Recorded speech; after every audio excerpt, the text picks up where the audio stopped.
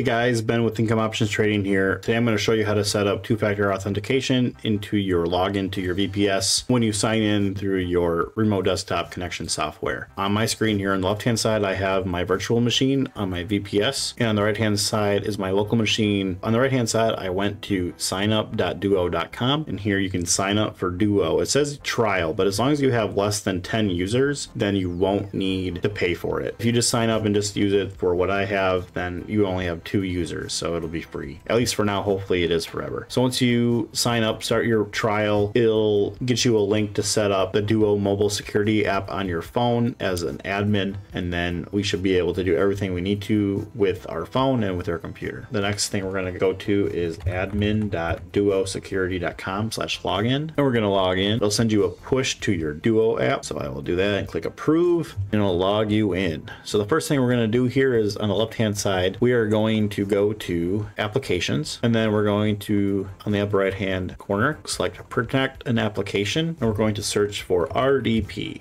I can spell RDP. So Microsoft RDP, we're going to click protect. It'll bring you into here, and it'll give you an integration key, a secret key, and an API host name. So these are the 3 things that you need on your virtual machine in order to set up your two-factor authentication. So over on your virtual machine now, I'm going to open up Firefox. So in this browser, I'm going to go to dl.duosecurity.com/duo-win-login-latest.exe. I'll have the link in the description below, and I click enter, and it should automatically download your exe file. So I'm gonna open that. So here's where you'll need your integration key, secret key, and API hostname, like I said. So I'm gonna hit next. First it asks for your API hostname, so I can just click copy on my local machine, come over to the VM and click Control V, and it should paste that in there. Click next. Now we need the integration key, copy, Control V, and then the secret key, copy, Control V, click next. Then we want to make sure that these top 2 are checked. So the first one, we want to make sure that we can get into our account if Duo Security is offline. And the second one is an automatic push. So after you hit enter for your password, it'll automatically send a push. Click next. We don't need to enable smart card support. Click next. We don't need to check that one, but then click install and finish. So now we have everything we need on our virtual machine in order to do two-factor authentication. Coming back to our local machine, I'm going to go to users on the left-hand side. Normally you'd have 0 users, and you would click add user on the upper right-hand corner. And I would suggest starting with just your secondary accounts, not your administrator account, but whatever you call that, I would put that in here. Mine was called IoT, so I would put IoT, put active, and then if you scroll all the way down to phone, you want to click add phone and put in your phone number. They'll send you a text with a link, so you can click that link and it'll add this account to your Duo Security mobile app, so that when you log on to this user